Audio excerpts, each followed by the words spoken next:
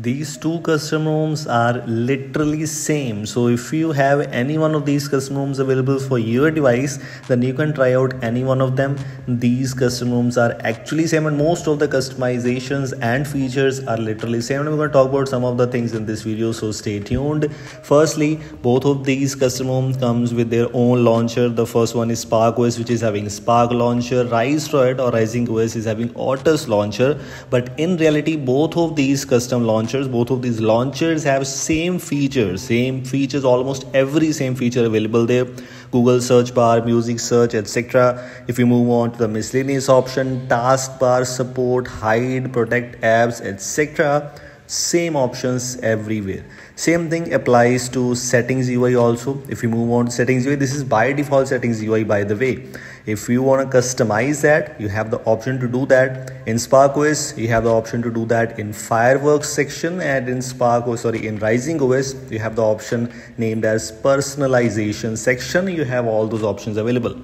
Both of these custom ROMs supports the Android 11 style quick settings UI, and it is not enabled by default. You just have to open the quick settings UI customizations, enable Android 11, and after that you have to enable the quick settings styles, or you have the option for quick settings styles layout. You can see even in the quick setting tiles, things are basically same. In tiles layout, you have the option to adjust the columns, rows, etc. Same thing is available in risingOS also. Some differences are like some options are available in quick settings panel in tiles layout particular section in risingOS. Those things are available in any other section in risingOS, but literally same. One thing which is different here in risingOS, what I found here is in miscellaneous section is the ad blocker option. Block ads with a modified host file, which is unfortunately I did not found in risingOS. So this was the major difference, which is of course not at all, but this is what we have. We also have the option to customize the setting styles, as I just mentioned few seconds ago. It's literally same. In settings UI, the one thing with the one option, the settings UI, one of the settings UI which I liked a lot is Oxygen OS 13 style. Else, if you move on to the miscellaneous options, you can notice here we have the option for game space, parallel space, and almost every same feature. I found that system manager, which I firstly found in risingOS, is also present in risingOS, is also available in risingOS too. And features and options are literally same here. Everything is same. Most of the features are same. So yes, if you have any one of these custom ROMs, you can try out. One more thing is the Google camera spoof option, which right now is having this option available for the Pixel devices only. Also in other miscellaneous settings, we have the floating rotate option, which is available in risingOS, which might not be present in risingOS. So there are no major differences in both of these custom ROMs. Both of these custom ROMs have the lock screen clock style options literally same. If you move on to the lock screen clock options, you will see same kind of options there too. Same like that, if I move on to the theming options, retaker notifications are present. We have the option to customize the about phone style. In lock screen, as I just mentioned about the lock screen clock styles by swiping, which you can change.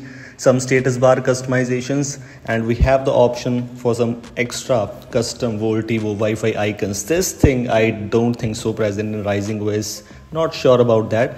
But some features which were major differences in both of those customers I've already shared with you, but other things are basically same. You can notice miscellaneous, etc. power menu. This is what we have. You also have the power menu styles options available.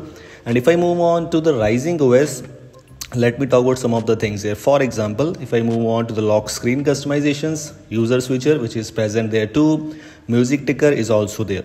In miscellaneous, we have the smart pixels, etc. Quick settings, notifications also have the retaker notification style, which is basically same. Let me show you. If you move on here, notification section, you will be able to find the clipboard overlay also. If I move on the quick settings panel, I already told you about the Android 11 style quick settings panel.